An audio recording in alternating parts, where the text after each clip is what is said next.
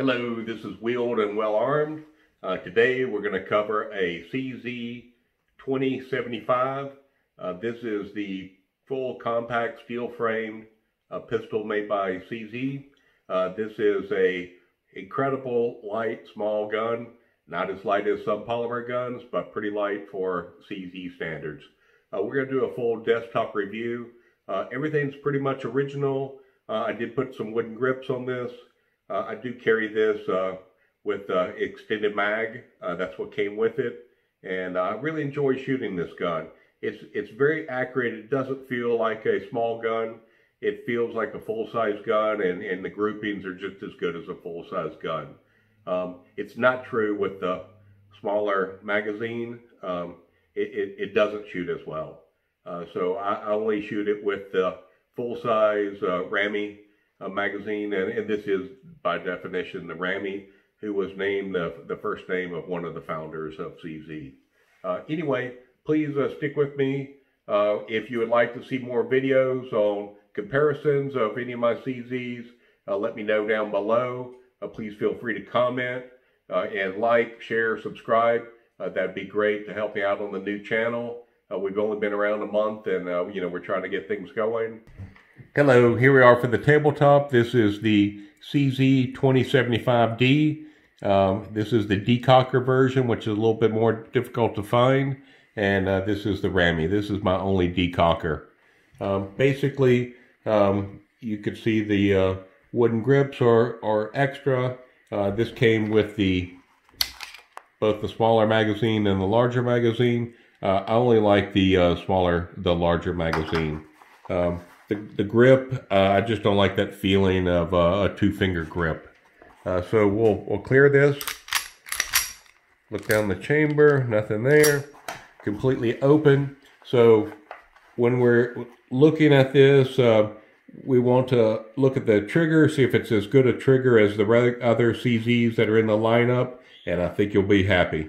So you can see that this is a decocker. But anyway, we'll put it in full. Give it a couple trigger pulls, and then we'll put it on the Lyman trigger gauge. So here we go. First pull. You can see the uptake is a good 1/4 of an inch. Hits the wall, a little bit of creep, a little more creep, and bam. Now we'll show the reset, off, releasing, about a 1/4 of an inch or more.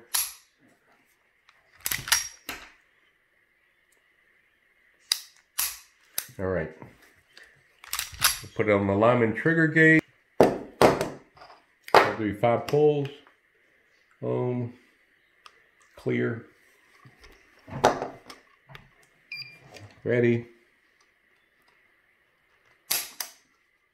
4 pounds, 2 ounces. 3 pounds, 7 ounces. 3 pounds, 11 ounces. 3 pounds, 5 ounces. 3 pounds, 10 ounces. 3 pounds, 8 ounces. Average, 3 pounds, 10 ounces. So, pretty good trigger for a carry gun, and a nice trigger weight. Definitely has a nice feel to it.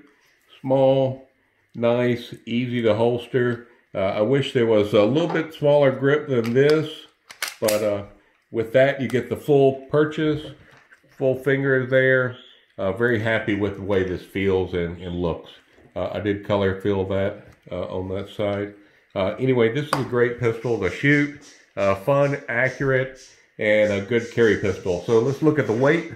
With the magazine in, 25.6 ounces, and that is 726 grams. Again, 25.6 ounces. That's a nice low carry weight. We're going to cover so it does have rear serrations. It does have a good rear sight. The front sight is a white dot. Looks like it is a Trkulja. It does show up well. It does eject freely. Nothing really. The trigger is pretty normal. You know, we just looked at that. And anyway, if you have any questions, please fill out the comment form below, and I'd love to answer these. If you'd like to see a comparison with this and any other pistol, I'll be glad to do that. And this is Willed Well Armed. Please like, share, and subscribe, and let's grow this channel a little bit. And have a great day. If you have any questions, let me know. Thank you.